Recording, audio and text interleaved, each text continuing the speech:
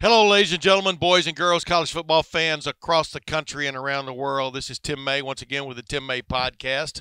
What is this, edition 58? What is it, Spencer? He doesn't know. Well, nobody knows, ladies and gentlemen. Nobody can count that high, but we've been doing this every week now since July, and I'm very much enjoying it even here in the offseason because there's always something to talk about when it comes to college football in general and Ohio State in particular and Ohio State alums, etc., which is why my first guest today is an Ohio State alum. Matter of fact, he works for the Ohio State Hospitals in the fundraising efforts still to this day, and he has two buddies who've gone on to fame and acclaim in the coaching profession. My guest is Matt Finkes. Matt, how are you doing? I'm doing good, buddy. How are you? Pretty good, man. You know, you used to have a radio show of some repute here in town that I thought was must listening to. But you know how people, when they change the format sometimes, suddenly you're country western, right? Hey, I'll tell you what, man. That's one thing I learned quick is the media business is more cutthroat than any pro football or pro sport out there. It's crazy. So I dabble a little bit on the side here and there with some podcasts and stuff, and that's about it nowadays. But it was fun while it lasted. Had a great time doing it. Did the Football Fever there for I think 7 or 8 years. Yeah. And, it's fun, but I'll tell you what, I had a great time this year just going to the games, enjoying myself. Got to go down to actually talk about Luke. You got to go down to a couple of his games this year, so just enjoying the time off a little bit. But you never know, might get back into it here again soon. I was gonna say you got that podcast with Torg, right? I mean, you're with Torg and Zach. So we talk college football, Ohio State, then we do 2 of them actually. We do one that's college football, Ohio State focused, and we talk NFL too. So yeah, but I enjoy it. But the bottom line is, I've always thought what's always stood out about you, Matt, ever since I've known you, since you came from far away. What was it, Piqua, Ohio, baby. I know, man. I had to look that up on the map. No, I'm just joking. Piqua, Troy, one of the great rivalries in high school football, but I digress. Bottom line is, ever since you're always one of those guys that will speak your mind, man. That's what I've always appreciated about you. Sometimes that's good, sometimes it's bad. Yeah, but you played with two guys. I mean, you were known as the three amigos, at least in my book. You, Luke Fickell, the middle guard, and Mike Vrabel, the other defensive end. I mean, back in the mid '90s with Ohio State and stuff. Let's just get right into it. Did you see coming from those two guys, two of your best buddies? Did you see them becoming head coaches of repute someday, way back, let's say in 1994, 95, 96? I think Luke always, he verbalized that even back in college that's what he wanted to do. He wanted to be a coach. He wanted to be a coach, football coach. He wanted to coach Ohio State. So we always kind of knew. Luke always had that passion and that's what he wanted to do. I think Mike, that hit him a little bit later, obviously, with his ability and his skill, I think, his thinking was obviously playing in the NFL and then, maybe coaching after that, but his focus really was trying to make it to that next level. But then, I think it was really interesting with Mike. I think, it was funny. I was talking to him. I remember this plain as day. I was in the Denver airport, and I think Clay texted me that Vrabel, the word is Vrabel's going to come to Ohio State and coach for Luke. And I talked to Luke a little bit about it, but he never really mentioned it because Mike was under contract with the Chiefs at the time. And I called Mike. I'm like, hey, this is kind of the buzz around town. He's like, yeah. He's like, it's not been announced yet, but Luke's going to hire me. I'm going to go there. And I'm like, you got another 2 years left on your deal there. And then you're going to make some decent money. You're not going to make that here. Yeah. He's like, this is a jump start into a major college football program. And so from that point on, I think his focus really became on, how can he get to the pinnacle of coaching and, even the move to leave Ohio State. I talked to him about that when that happened because he called me first one. I kind of broke the story, so to speak, because that's when I was doing the radio show and he wanted me to know kind of the thinking behind it. And, he wanted to be able to be the head coach. And he thought as long as Luke was here at Ohio State, he was always going to be kind of behind Luke in the pecking order, and rightfully so. So he felt that he had to move on and find a way to get to that pinnacle, and going to the NFL was the route for him. And, aside from last night's loss, it's worked out pretty well for him. Yeah. the thing about Luke, like you said, I told Luke to his face one time when he was still at Ohio State, I thought he could be a head coach sometime. He just had that, like you said, he had that about him. With Mm-hmm. Mike, I saw Mike as more of an uncompromising sort of like I don't know how to put it. I mean, he kind of did his own thing. I'll never forget after the Citrus Bowl when he comes walking out. I think it was the last game. Y'all played two straight. No, it was the Yeah. '95 season, and we're standing there on the sidewalks, and he left in no uncertain terms that get the heck out of my way. Except he didn't say heck. You know what I mean? I mean, he was just sort of like focused on getting to the bus. But you understand what I'm saying? I mean, he was kind of a hard guy to read from a. Can this guy be enough of a diplomat to be a head coach or to be a coach, And Well, yeah, I mean, I think the funny thing about Mike is, if he wouldn't have had the success that he had in the NFL, yeah, I don't think that it would allow him to coach the way he coaches now, because he coaches very much like Bill Belichick, Bill Parcells. I mean, that attitude, that yes, demeanor, the kind of the no nonsense thing, and to do that, you've got to have pedigree behind you.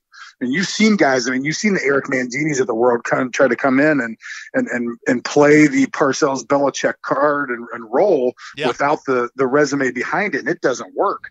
So I think for Mike's personality, for the way that he coaches, he almost had to have 3 Super Bowl rings to be able to be as brash and as outspoken and as no nonsense as he is. Because if not, I think it does. You're right. I mean, it rubs people the wrong way sometimes. So it's worked out well for him, and I think obviously he does have the pedigree, and in the NFL you got to have that. I mean, you got to have guys that believe in you. yeah. You're dealing with guys who make a ton of money, and that's what's kind of surprising about some of these coaches, these young coaches, and you see them have success early and then they kind of fade off. To beat the sustained success in the NFL as a head coach, you got to have guys that buy into what you're selling. And I think with Mike's path that he was able to go down, especially with the Patriots, he's got that. Yeah, I was gonna say he definitely had the bling going in, and now he's got Yeah. it is amazing. I mean, how much pressure do you think he was under this year though? Because there was some rumbling, mid-year when things didn't start out exactly great. I mean, I don't know if you've even spoken to him, but you heard. Yeah, I mean, it's funny. We talked before the season, and I mean, and he was. Mike's a straight shooter. I mean, he wasn't. I don't think as optimistic about this season. He didn't feel like he had a lot of the pieces in place that he needed, and that he was worried about how they were going to perform. And right, let me interrupt you, dude. Look at his quarterback situation. Now go ahead. Yeah. I mean, absolutely. I mean, you're trying to kind of prop up Marcus Mariota and tell him how much you believe in him, but that just performance wise, he wasn't getting the job done. So, I think that though they found a way to make it work, they found a way to utilize. I mean, it almost kind of went back to a college mentality, and I think that once he was able to move past Marcus Mariota, because I mean, you got Derrick Henry. I mean, obviously, everyone has seen what Derrick Henry can do. Like you don't want Derrick Henry in a spread offense, and you don't want Marcus Mariota under center. So who's your better player there, and how are you going to tailor the offense to him? Yeah. I think you look at what they did last year, and then what they did this year when they started really being successful, just running the football and play action, and then you get a guy like Tannehill, who he's not going to be a guy who throws the ball 50 times a game and is going to beat you, but he's normally not going to make too many mistakes, and he's going to be able to utilize the play action and make enough plays to win a lot of games. And so I think it just fit once they were able to kind of move past Marcus Mariota, that he was able to kind of institute an offense that really was more suited to the personnel that the Titans had. Yeah, I was going to say, I mean, what he figured out was shorten the game as much as possible. I mean, you know what I mean? And I mean, it's no secret. I mean, a lot of people do it all the time, and right. Most successful teams do it. And sometimes they win Super Bowls that way. Yeah. You play great defense, you shorten the game, you run the ball effectively, and you keep converting first downs, and then you impose your will in the fourth quarter. I mean, it's the formula basically as old as football. I mean, and it still works. Well, give it to me right now. I mean, what has changed the most about Mike from 2011 when his old friend Luke Fickell calls him in a bind to replace him on the staff when Luke is suddenly elevated to the head coaching job at Ohio State, to now? What has changed the most about him in your mind? I think it's just the experience and exposure. I mean, Mike is the reason Mike was successful in the NFL wasn't because he was the greatest athlete out on the field, but he was really smart. Yes. I mean, he could play. I mean, Bill could move him around to 3 or 4 different positions. He played inside linebacker, outside linebacker. He was a rush end. I mean, he was cerebral in the way he approached the game, and he knew what he was doing. And I think that when he first got into coaching a little bit, he was more of in college is different than the NFL. I mean, coaching is a lot of rah-rah, and he was trying to fire guys up and just find his way. And I think now he's really settled into being a cerebral coach, and obviously you look at what he did to Parcells in the game there with the punts and burning almost 2 minutes off the clock, using a rule. So, I mean, I think that was Mike when he was a great player and he was at his peak in his playing career. He was a really, really cerebral player. And I think as he becomes a great coach, he's going to really fill that out and become a cerebral coach and more of a tactician and a strategist. And I think that's how I've seen him progress as a coach, even just from, the way he teaches guys one-on-one, and it's still kind of, he still gets out there with pads on, and I keep telling him, like, dude, you're going to get hurt. You keep jumping out there, those dudes, you're 44, you're going to get hurt. Like, and trust me, I get hurt all the time. I have surgery and I'm not even doing that kind of stuff. But I think that you're going to see him continue to really focus on that part of the game, because I think he's seen now, that's where you win in the NFL. It's X's and O's, but it's execution. And how do you get guys to execute effectively? Yeah. And I think that's where the real motivation comes in. I mean, you can have, if you look at the most complicated offenses, they're normally not the most effective over a long term. I mean, you look at what Sean McVay does and the crazy stuff that, when Chip Kelly was in the NFL, those offenses don't work as well as just the basic execution. Like, I'm going to execute better than you. And that's still, rules. I mean, you look at what happened to him on Sunday. I mean, the Chiefs had more talent on the field, more speed and all those different things, but they executed. They didn't make mistakes. They executed well. They hit Mahomes hit the passes he needed to hit. The guys made the catches. So, I mean, it's not a complicated game, but, when you get guys overthinking, that's where you get into trouble. And the best coaches are able to institute a game plan that is complicated enough to win and easy enough to execute well. Yeah, but, you just hit the nail on the head, too. The reason the Chiefs won as much as anything else was they had a player at quarterback who made plays when he had to keep the drives moving and had one of the great touchdown runs, by a quarterback in NFL history in a playoff game. And, that's what you finally need, man. And you understand that. But yeah, you look at what San Francisco did against Green Bay. I mean, they just ran the ball down their throat. And I mean, it's not complicated. A guy you never they just heard execute. Of. Yeah, exactly. Yeah. They just, guy has been cut 7 times, and he's able to come in and just because their offensive line is rolling off the ball and doing what they're supposed to do, and they're not getting penalties, they're not setting themselves back in the chains. Yeah. I mean, I tell people this all the time. Football is not a complicated sport, and I think that some coaches a lot early in their careers try to overcomplicate the game and overcoach the game, thinking that scheme is going to win. Yeah. Yeah. I think if you ask any successful coach you can go through Tress to Urban to, even you look at this year's team with Ohio State and Ryan Day, you win with execution. You win with how well you execute your game plan. And normally the game plan doesn't have to be crazy complicated. You just have to be able to win your one-on-one battles and execute. And I think that's what the difference has been here with the way Mike is coached from last year to this year. I mean, you look at, again, the offense and what it was, and even to a certain point under the defense. I think you look defensively what they did last year from this year. And I know that there was tons of injuries last year for the Titans, and they were kind of struggling. But, I think everyone expected this complicated Bill Parcells defense because, that's where Mike came from. That's where Dean came from. And there was that to a point last year. You look this year and, they didn't do a lot of crazy stuff. I mean, yeah, they did disguise the coverages and, Dean's known for the zone blitz, but it wasn't, bringing 7 guys off one side, and then you're leaving 4 zones vacated. It's all very fundamentally sound stuff, and it's just execution. Yeah. Bottom line is when a quarterback can run around, though, and keep a play alive for eight seconds, everything goes out the window. That's his execution. It's hard for you to execute covering a guy for 8 seconds. You just hope he misses finally at the end of that, when he throws the ball. Hey, exactly. Hey, Matt, it is a slice having you on, man. And, no wonder you hosted your own radio show forever. And, by the way, it was must-listen-to radio. I don't know what people are thinking. Well, thank you, man. I appreciate it. But I want to ask you this. You kind of touched on, by the way, real quick on Vrabel, as I wrote about him a long time ago and have talked about a million times, when he went to the NFL with Pittsburgh had no idea what to do with him, Then he gets picked up by Bill Belichick in the flea market, It was the only offer he had left because Pittsburgh drafted him as a defensive lineman, made him gain a bunch of weight. Then they moved him to outside linebacker, and then the year that they did that, they also drafted Joey Porter, and they tendered him an offer, and it was a league minimum offer, and Bill Belichick was the only other person to offer him a contract. Yeah, but here's my point.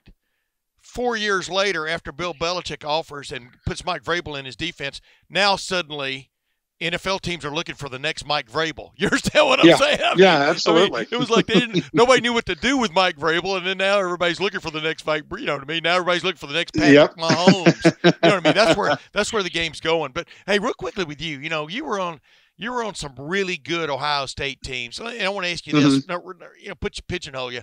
What was the best of those teams, in your opinion? I mean, maybe the most talented might have been 95. Was the best team 96? I mean, which team? Yeah, I mean, that's exactly how I would describe it. I think the most talented team, when you look top to bottom, I mean, obviously you got the Heisman Trophy winner, Davey. I don't know if Bobby won the Davey O'Brien or was in the finalist for Davey O'Brien. Yeah. I mean, you had the Bolitnikoff winner. You had Orlando Pace won the Outland that year as well. Eddie I mean, George. you had, I mean, He went to Heisman. I mean, and then Ricky Dudley, number 7 overall pick, was your tight end.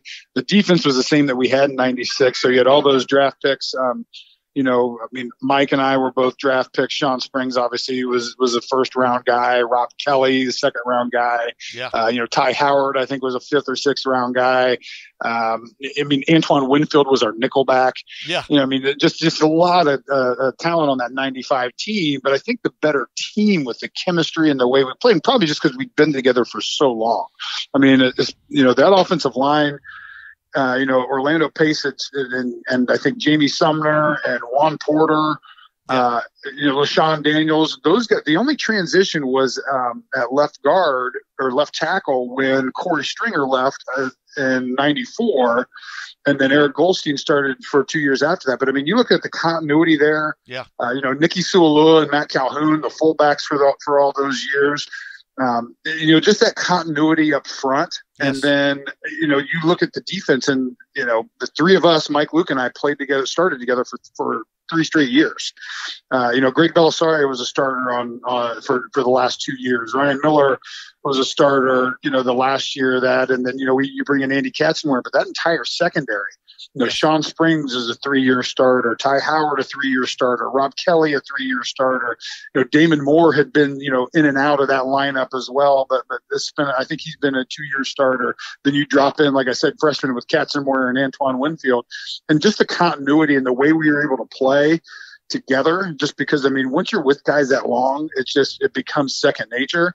I think that was probably the better team that we had, that 96 team. Mm-hmm. And, arguably a national championship team. I mean, there was no undisputed champ that year, and it came down to a vote between us and Florida. And I would argue we had a better roster and we had better wins. And you can kind of go down the list of criteria and look at it. I mean, our wins against Penn State and Notre Dame, and then, beating Arizona State, who was number 2 in the Rose Bowl. I mean, and you go through that, and I think we dominated Wisconsin that year too, pretty bad. And I mean, in the wins that we had early in the season too, I mean, they were not even close. I think we beat number 5 Penn State like 38-6. I mean, it was just, so yeah.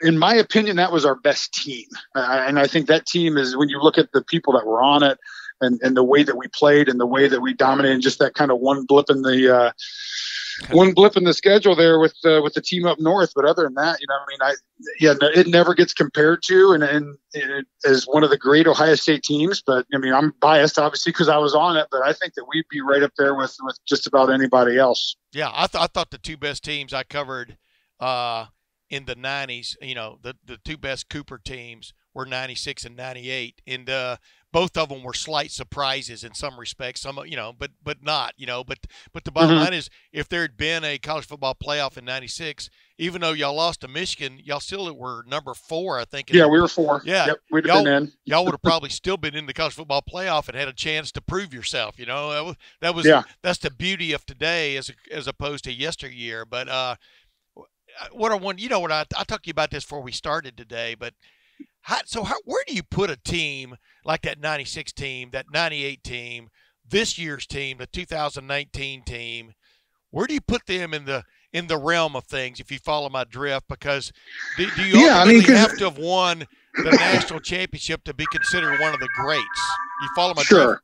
Yeah. And I think that, you look at maybe there's a category of just teams that didn't win the national championship. We're still, you can go back to what was it, the 1969 team. Oh, yeah. Arguably Woody's best team ever. Coming off the national championship, but had that loss to Michigan.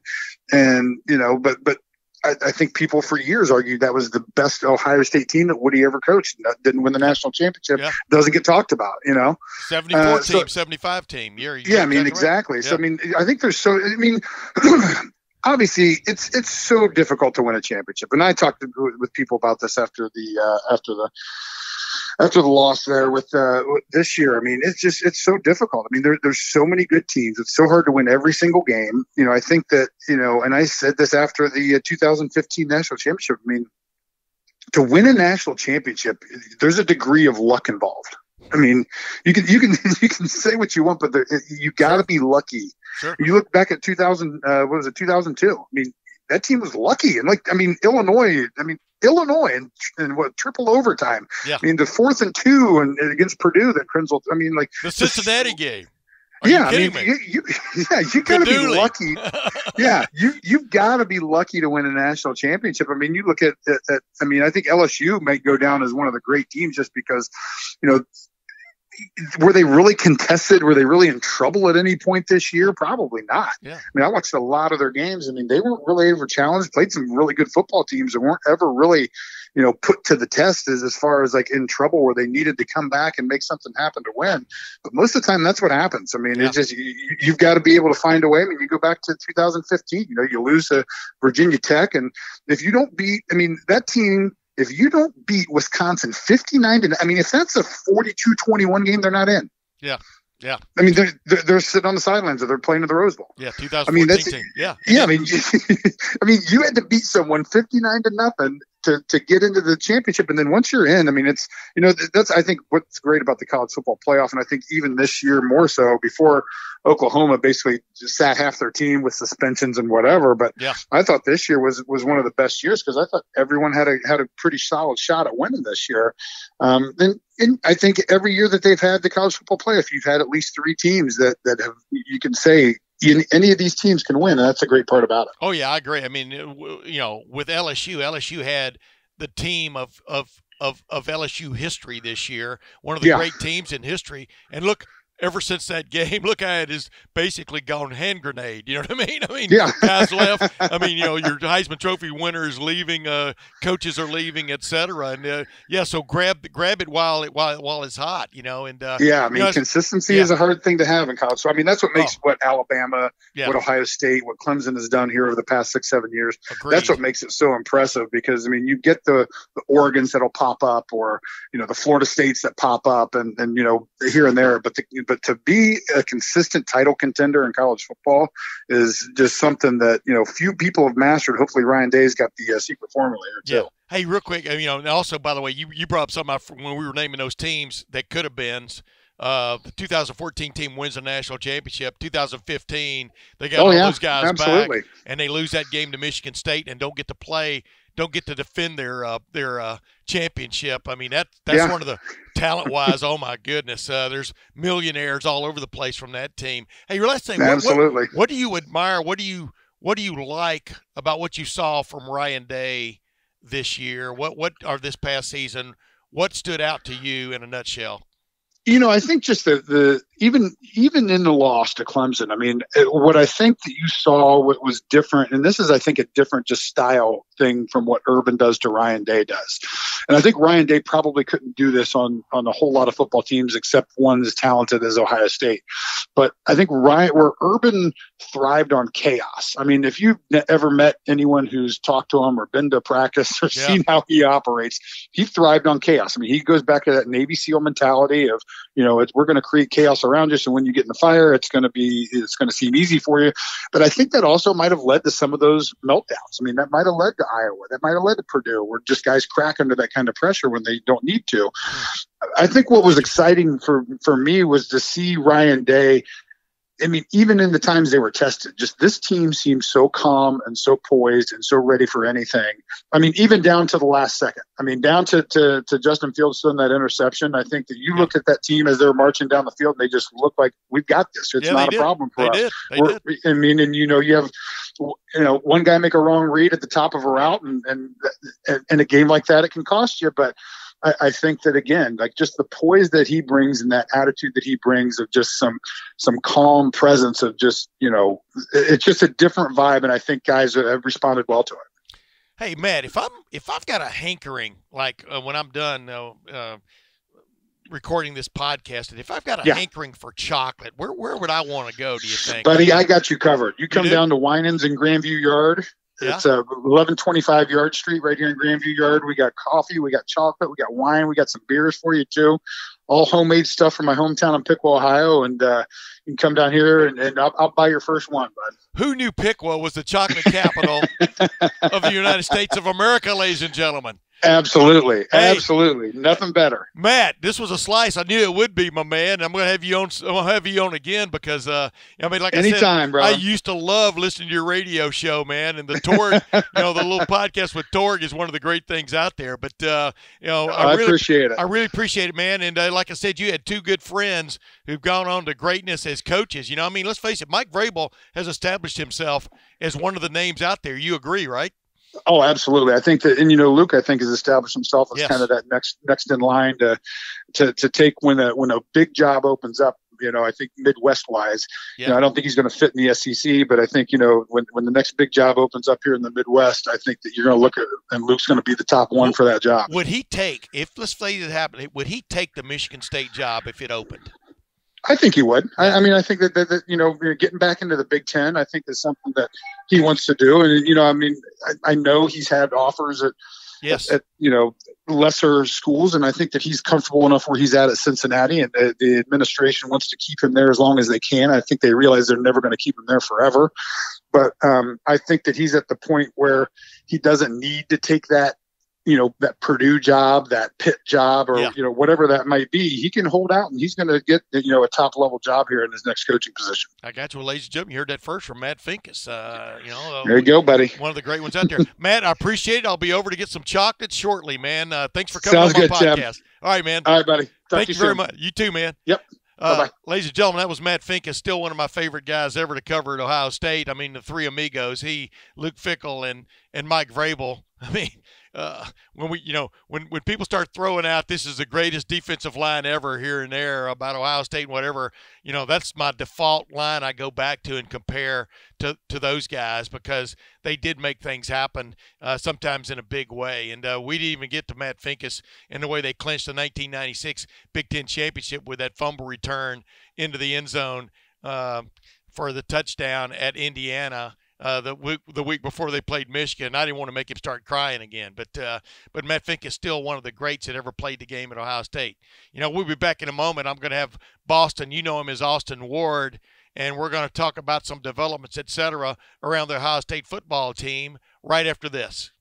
Roosters is one of the unique companies that we deal with. They're involved in everything we do, from our personal foundation to also the Cancer Research Fund. And that's from the Buckeye Cruise from Cancer to all the events leading up to the Buckeye Cruise. They donate back to different organizations that are near and dear to their heart. And we're so fortunate to have been with Roosters now for a long, long time. All the folks at Roosters are just genuinely kind folks, and they want to make a difference. Thank you, Roosters Foundation. Thank you, Roosters Foundation. Thank you, Roosters Foundation. Well, ladies and gentlemen, we're back as promised with Boston. You know him as Austin Ward. He's taking, you never take a sabbatical from covering Ohio State football, but he took his trip down to his parents' home in New Braunfels, Texas. There's only a few people in the world that know where that is. I know where that is. And Boston, you know him as Austin Ward. Boston, how do you like it down there, man? I love it. Yeah, I wish that it's been like, a little bit in the 40s and 50s with the weather, so everybody down here is buttoned up in coats, and I would have liked a little bit warmer weather, but I've still been wearing shorts. I'll take that. It's fine.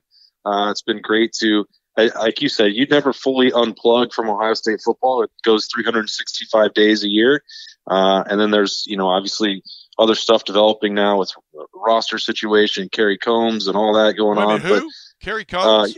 Yeah, some guy that we've talked about just a little bit on the show over the last 6 weeks or so, but it's been really good because, the other part of it is, as you know, with the way the bowl game worked out and this profession that we're in, you don't always get to celebrate Christmas on Christmas. So, got to see my parents and sister and brother-in-law and a couple nieces and exchange some presents and eat some ribs, and I can't complain one bit about that. Texas Hill Country, brother. Doesn't get any better than that.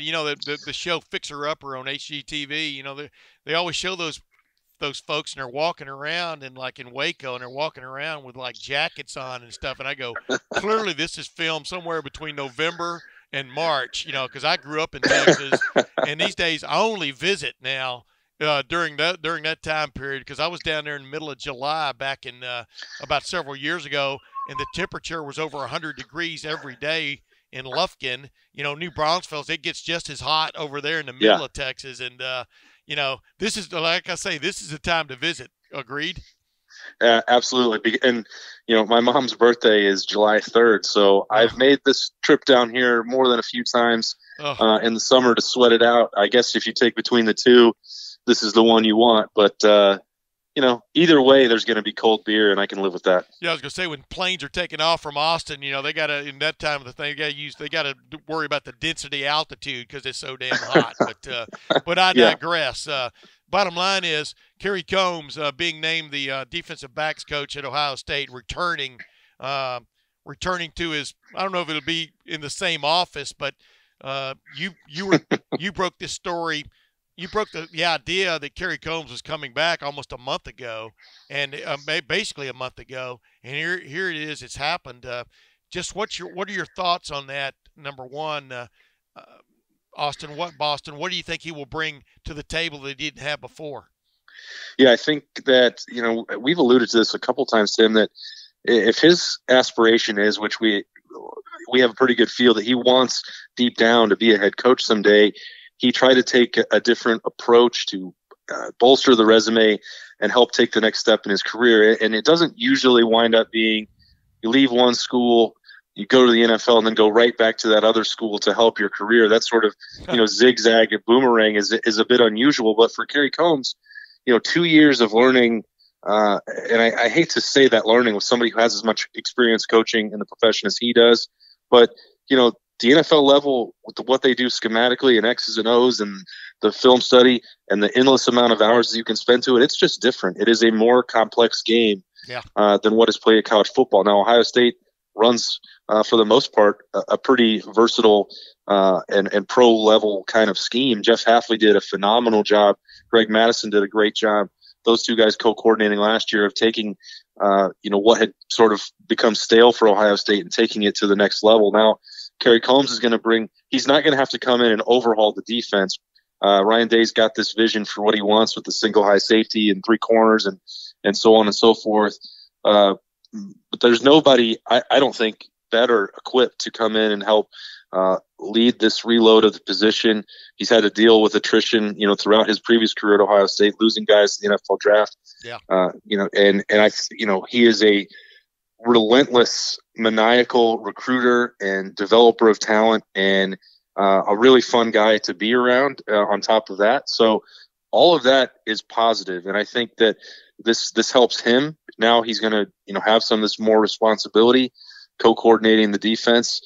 He's going to have, an opportunity now to catch the eye of programs let's say Luke Fickell moves on from Cincinnati after next year. Well, Kerry Coombs has been in the mix for that, job before and come up short.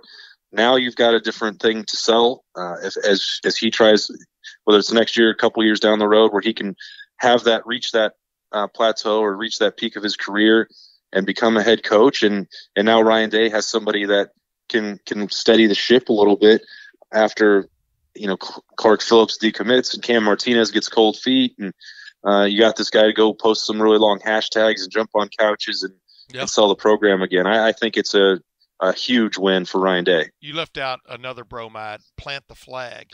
I mean, he's planted more flags, I think, than Sir Edmund Hillary. But I digress. Bottom line, I mean, you and I both. He's a joy. When he was here, he was a joy to be around. I mean, in interview situations and stuff. Yeah. And I keep reminding people, we talked about this on our previous podcast when this, the worst kept secret in the world. We kept talking about the worst kept secret in the world of Kerry Coombs returning to Ohio State is just the passion he brings, but also the depth that he brings from being a former high school assistant coach to a high school head coach who won a state championship to working at University of Cincinnati under Brian Kelly and Butch Jones to working under Urban Meyer to working under Mike Vrabel on an NFL staff to returning. Yeah. I mean, there aren't a lot of people with a resume like that, and he can relate to every level of football. And now when he goes and sells Ohio State football to these guys, he's been to the league. Now he can tell them what it's like, not only what it's like to be in the league, but what is expected of players. That is such a huge selling point, in my opinion. You agree?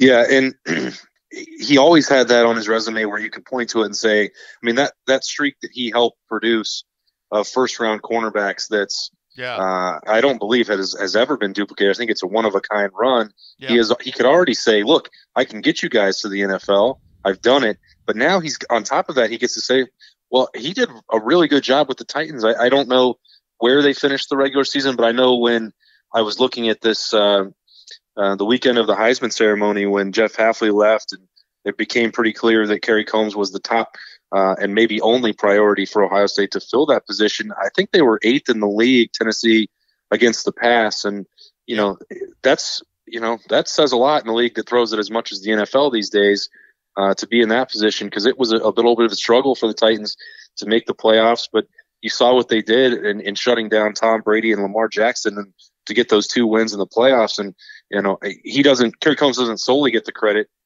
There's a bunch of people on a defensive coaching staff in the NFL, but certainly his cornerbacks, certainly his cornerbacks were a big part of that. So he can say, I got guys to the NFL. I coached guys well in the NFL. There's not a lot more that you can ask for there. What's funny is you look back on that game that they lost to Kansas City, and they were up obviously in that game, but the big plays in that game were Patrick Mahomes running. And the reason he had to run is because his receivers were covered. and then when you adjust and try to take that out of the game, then the dam kind of creates leaks, etc. But yeah, I mean, they just ran into a quarterback who was maybe a combination of Tom Brady and Lamar Jackson, and just was too tough to tame. But I thought actually Kerry Coombs' group played well in that game until, like I said, until the dam broke, and that's the way it goes sometimes. But who expected them to get to the AFC Championship game in the first place, right? Yeah, and really, I mean, you're not expected to get any breaks when you're the 6th seed, but man, if just one other game could have gone their way, so they didn't have to face Brady, Jackson, and Patrick Mahomes all in a row. Yeah, maybe we're talking about a different story, and Vrabel and Kerry Coombs continuing that fairy tale run, but even then they still would have had to play Deshaun Watson. So, correct. There's really no easy path in the AFC. So, getting to that title game for the Titans this year, that's a big success. And I think that, they'll look back and say, hey, maybe that's one of the last times Brady plays a game, and Lamar Jackson wins the NFL MVP probably. Yeah. Maybe he's up there with Mahomes, and Kerry Coombs can say, I beat them both. Yeah, exactly. What do you? Let's jump ship here now, or jump onto another part of the ship. The transfer portal ship, the comings and goings. I mean, obviously Alex Williams entered the portal recently. Defensive end, project kid from Pickerington. But how is this roster settling out right now? How is it going to get to 85 scholarships, do you think, by the start of preseason camp next year? I think, Alex Williams is really I was thinking about it last week. This is the time, this and then after spring ball is really when you'd see some movement. And I think for Alex Williams, he recognized, as you said, he was a project, and he knew that all the time coming into Ohio State. It was not going to be easy. But he did a pretty great job, I think, of developing his body physically. He saw just a couple flashes when he got on the field where, hey, maybe something could happen there. But there's just so much talent. I don't know, Ohio State defensive line.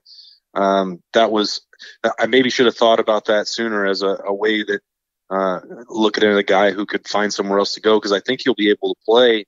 And now you've got this, you've got a couple houses for former Buckeyes at Cincinnati and now Rutgers as well, maybe even Boston College. Yeah.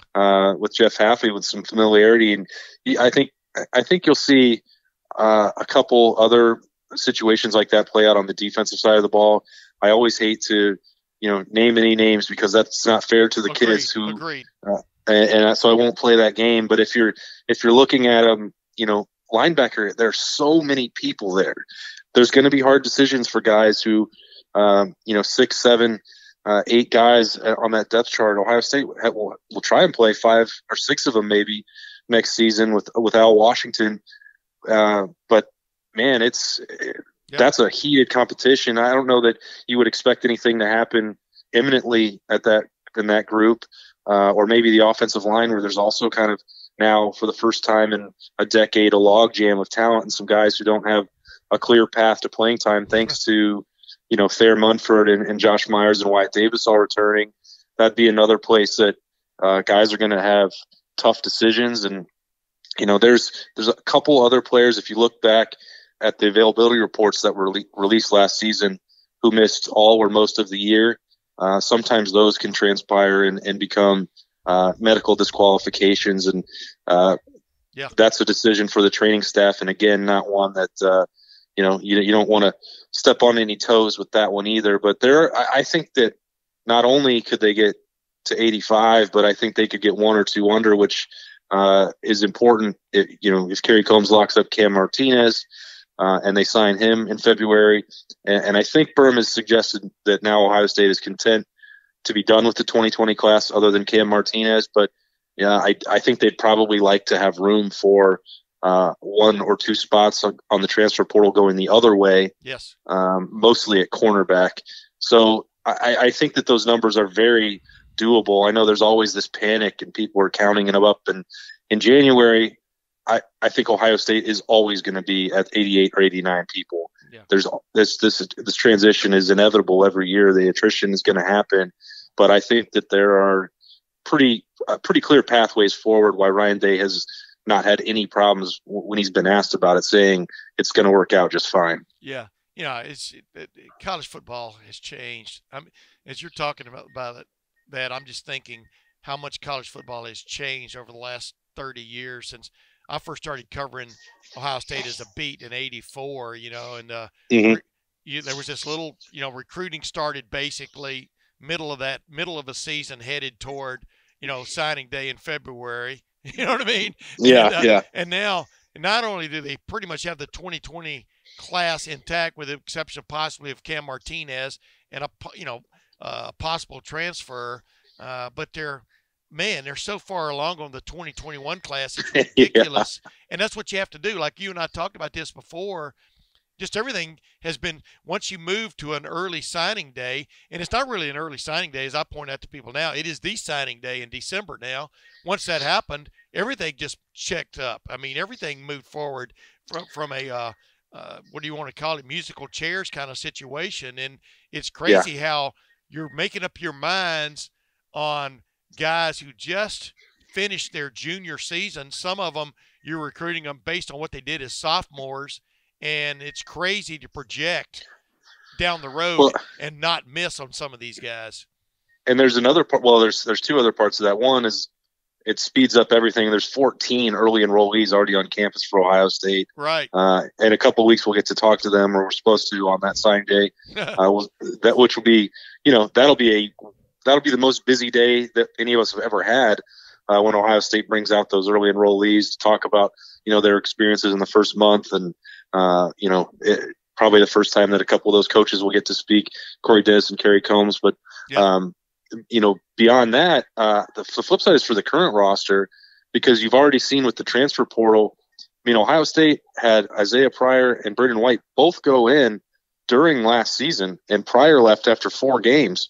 So, with graduate transfers and, people trying to preserve that redshirt year with 4 games, the amount of change you've seen over 35, 36 years is absolutely crazy. But even in the last decade plus that I've been covering it, or even the last 5 years, or, since I got to Columbus, the game has changed completely. And you just never would have envisioned many of these scenarios where, part of this reload for Kerry Coombs, I hate to keep going back to it throughout your show here, but taking Brendan White and Isaiah Pryor out of that mix is still kind of a big deal, because those guys could have been playing at safety, and now it's all in on Josh Proctor, really, going into spring ball. So that's changed the entire complexity of your roster building too. Yeah, and Josh Proctor had quite the baptism against Clemson. Right. He did. There are some plays he would like to have back, or Ohio State would like to have back, that were huge in that game. And but that's the way you learn, is to make those mistakes. We saw Isaiah Pryor go through that. Brendan White, bless his heart, Brendan White, just fell out of favor, with and by that I mean didn't fit into the plans, for example, last year. And so it's best to kind of move on, and because like you said, once you enroll, the clock is ticking on that 5-year window to play college football. So that's the way it goes. Hey, last thing before we go, Boston, I don't know. What do you think? What do you think as you look on it right now? Because I know you think about things like I do and stuff. What do you think could change just schematically a little bit about this Ohio State defense, though, as it moves forward? Because Ryan Day hinted at, like you talked about, he wants to play that one high safety. They kind of evolved into that 3 cornerback look, because those were their 3 best players. Let's face it. Sean Wade, Jeff Okudah, and Damon Arnett. But do you think we could see more of a true two safety look? Not necessarily 2 safeties high, the 2 deep look. But do you see that's where they're evolving? They could go that direction as this season develops. Yeah, I think, and they did that a little bit late in the season once Proctor got healthy and more comfortable. I think when I've thought about it and looked at, and I really, because it jumped out to me, that quote, and I used it in one of the stories on Lettermen Row, on Monday, that, Day was talking about his vision for the defense. And so I didn't pay close enough attention, or it didn't register in my mind when he said it last Wednesday. But when I think about the way the season ended for the defense, and then I reread that quote, it was like, okay, I think it's more about, he knows that they have to continually add new pieces and evolve, because once offenses figure something out, and there's a lot of smart coaches in the NFL and NCAA football level, that they'll come up with an answer. I remember, how quickly, Belichick and others adjusted to the Wildcat when that happened in the NFL, whenever that was 15 years ago. Like, you only have a limited window before a smart offensive mind like Ryan Day is going to figure out how to beat that single high safety consistently. Right. And so I think he knows that there has to be a second option for them. And part of it, I think, is going to be that at some point, more of this true bullet position will exist. And if it means that you consider that the second safety, or if it looks more like 4 linebackers at times, I think there is every bit the intention for the bullet to become as important as we thought it was going to be last year. And, maybe it's a bit like the H-back position, where it's hard to pin it down as doing just one role. But, Pete Warner, he's going to be there. And we saw that they would drop him back to play as second safety. They've got a guy now, Court Williams. We went out to California and got to know him and watched him play a high school game. he can do a lot of those things as well. And he sort of looks like someone who's built like a Brendan White safety type, but also physical enough to go play against the run. So I think, whether that's a true second safety, whether it's an extra, hat against the run, some combination of both. I think that when I try and envision what this offseason looks like for the defense and what they want, I think that I don't want to start this whole process over again, hyping the bullet, but because we missed so bad on that last year. But I think that that's sort of what they have in mind as that piece, that versatile piece that allows you, the same way that an offense tries to get you in bad matchups with, 12 personnel. Well, if the bullet allows you to defend all that, you make it tougher to get get out of position if teams go tempo or whatever. But I don't think we missed on the bullet. We were being fed the bullet.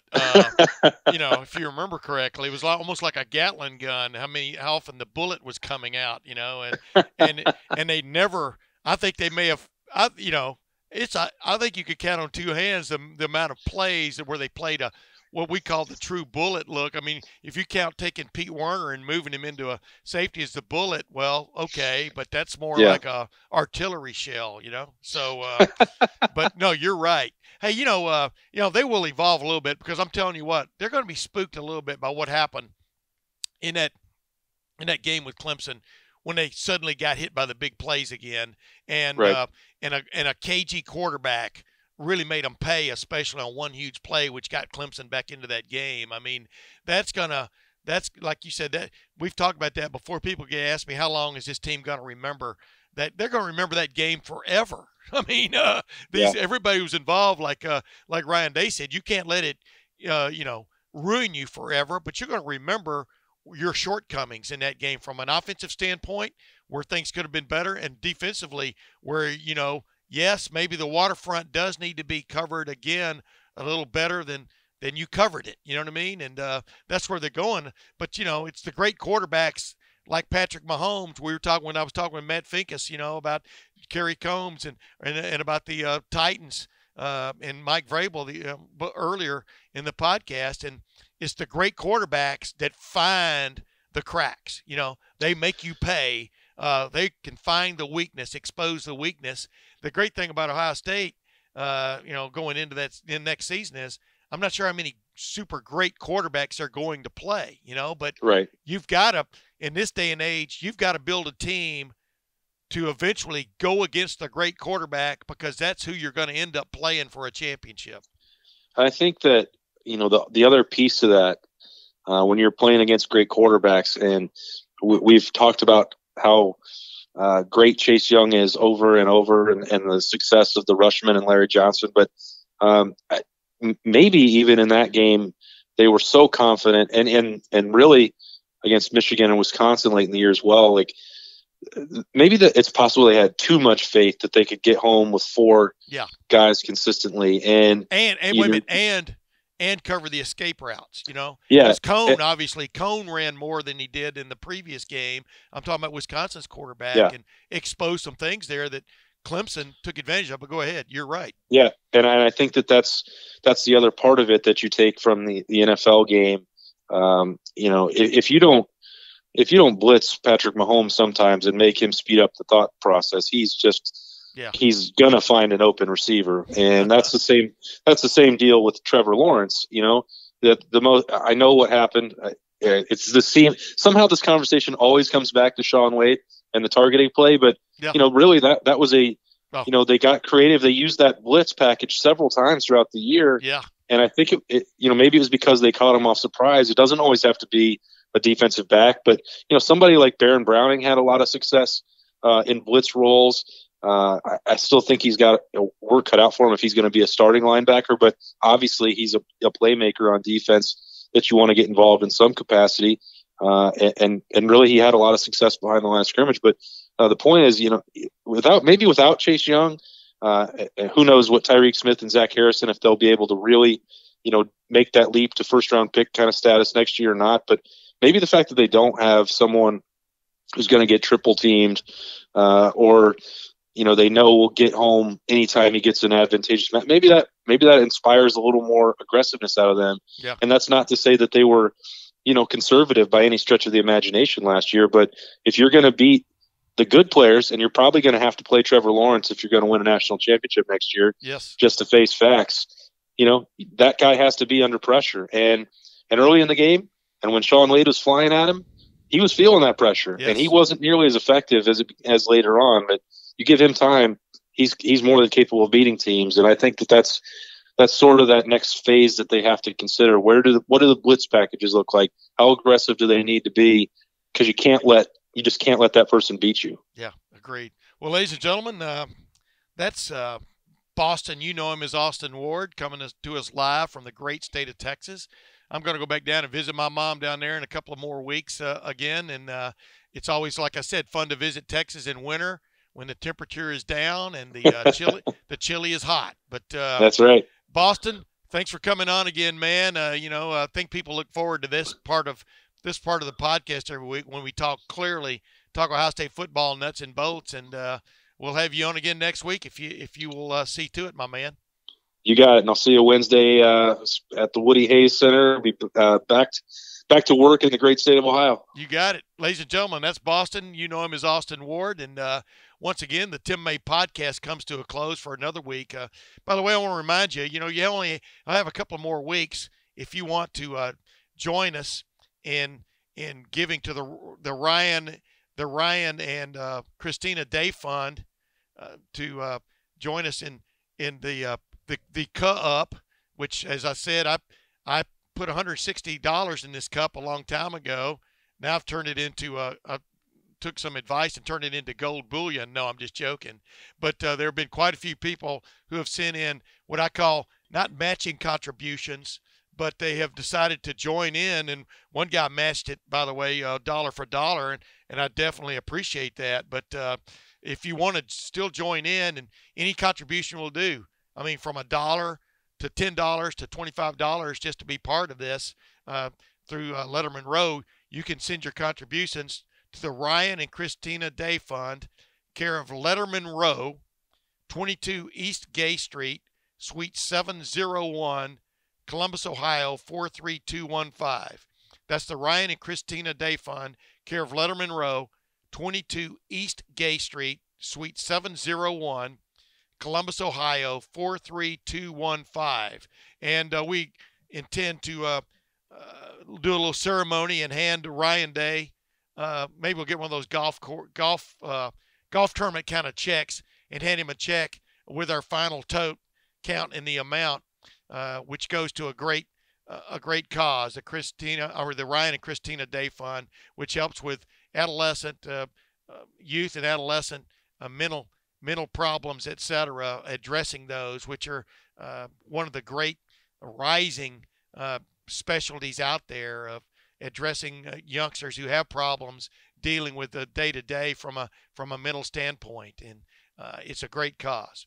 But until next week, this is Tim May with the Tim May Podcast. We'll see you later. Thanks for watching. Subscribe below to get the latest videos from Lettermen Row. We got Letterman Live, we've got the practice report, we got rapid reaction. Hey, and we got Buckeye IQ with Zach Bourne. For sure. We got recruiting breakdowns with Berm. We got whatever you need. Ohio State football and Ohio State athletics, we've got you covered here at Lettermen Row.